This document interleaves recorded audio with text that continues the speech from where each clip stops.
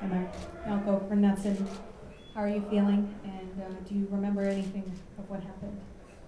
You know, I'm not feeling myself quite yet still, and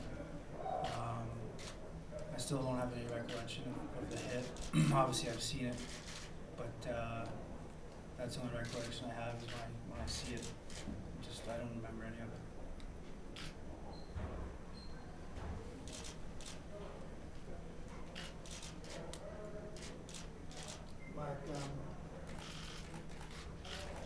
Mark, Nick here from the Standard Times. This seems to be a kind of a new NHL kind of hit because of that long offensive zone. Guys settle in high in the zone in the middle. Have you had any close calls with that kind of hit before this event? No, none of that. You know, none of that nature, I guess. And, I've obviously seen them, but I haven't came close to getting hit like that ever.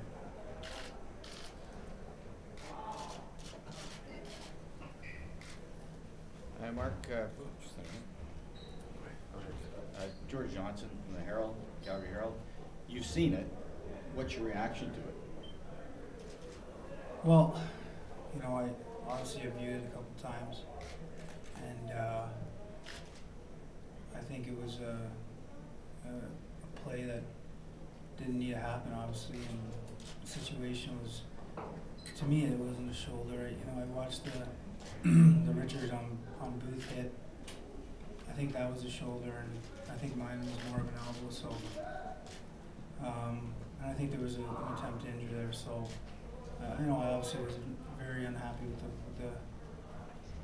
with what happened, and I think it could have been avoided very easily.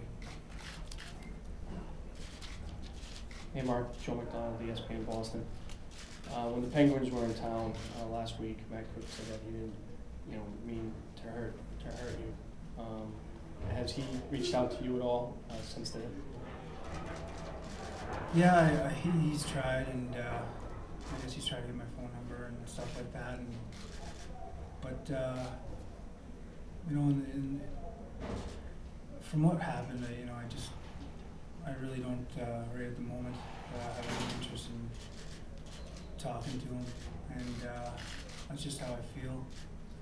And maybe down the road, but right now I'm not feeling any better, so I'd rather just not talk to him.